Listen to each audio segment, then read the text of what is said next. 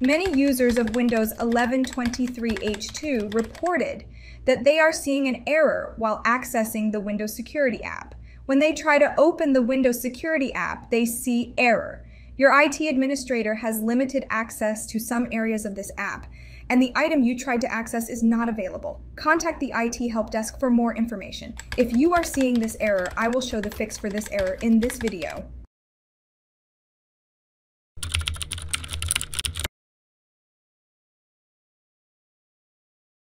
The fix for this error is very simple. Open the File Explorer in your computer. Then open the system drive, which would be C drive, then open the Windows folder. Here locate the System 32 folder, open it. Then here find and open Security Health folder. In here you will see some files. All you have to do is find the Security Health Setup file. This is the file that we are going to use to fix this Windows Security app error.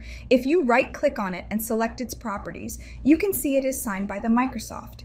And if we check the Details tab, it has information that the file is developed by Microsoft and the version of the file is June. Now I will close the properties of this file. In case when you open the Security Health folder and don't file this Security Health Setup file, I have provided its link in the description. You can download it. It is a compressed file which you will have to decompress. Just extract it on your desktop. Then right-click on it and select Run as Administrator. Now click Yes in the UAC pop-up. Now you will see a command prompt window popping up on your screen. It will stay only for a few seconds. Once the command prompt window automatically closes, you can try opening the Windows Security app. Now you can see the Windows Security app is opening without any error. You can access all of its area, including virus and threat protection, without your IT administrator has limited access to some area of this app error.